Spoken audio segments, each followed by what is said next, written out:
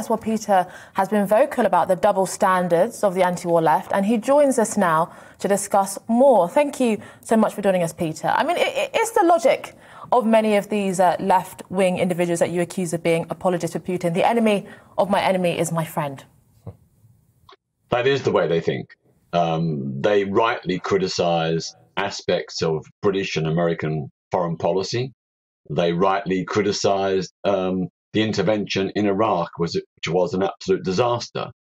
But I think since then, they really have been even more one-sided in that they have never organised any protests about the Russian intervention in Georgia in 2008, the annexation of Crimea in 2014, and of course Russia's terror bombing of Syria since 2015.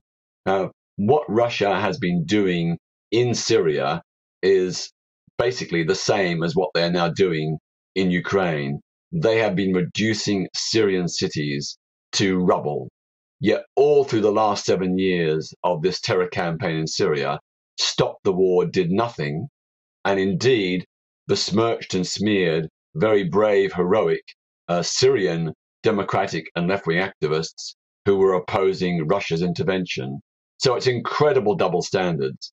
In just the few days before the Russian invasion of Ukraine, Stop the War Coalition was rubbishing claims that Russia was preparing to invade. Even though they had 130,000 troops on the border at that time, they said, oh no, Russia's not going to invade. You're just a warmonger. You're just stirring a new Cold War.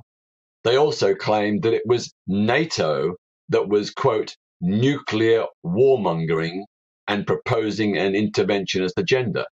Well, hang on. NATO was not threatening potential nuclear war. That was President Putin, when he later went on to say that he would retaliate with weapons unimaginable. And of course, the real danger and the real threat came from Russia, as we saw. But Peter,